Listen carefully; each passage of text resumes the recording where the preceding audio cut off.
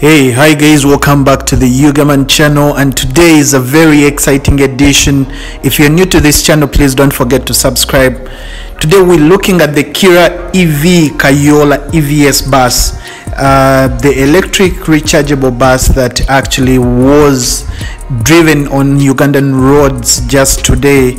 And this bus actually is the first one to be manufactured and assembled in Uganda. Okay, so it took to the roads today, and we want to look at some of the features that make this bus special. Okay, so this bus has a capacity of 90 people, so it can carry 90 people in one trip. Okay, it's got a battery life of about 3,000 charge cycles, which is around 900,000 kilometers compared to 200 kilometers of a typical diesel engine. Right, this bus is actually too special. It's got a very special interior, like you guys are going to see. The interior is made of wooden bamboo, okay, and that's the floor. It's made out of wooden bamboo, of course, with a provision for people with disabilities, and it's also got a way people with wheelchairs can actually be able to board this bus.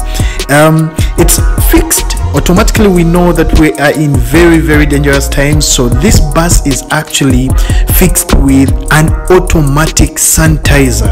If you know what I mean, that's the COVID. So that is the interior.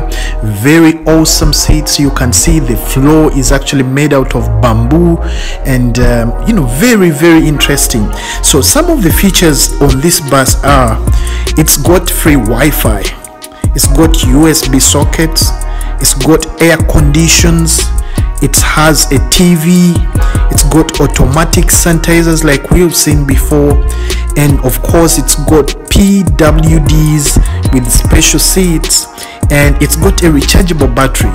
So if you guys are wondering what this is the Kayoola EVS, a Ugandan bus, fast on the roads, and this is a great achievement. Nice, thanks for tuning in today. See you guys next time. Enjoy this video.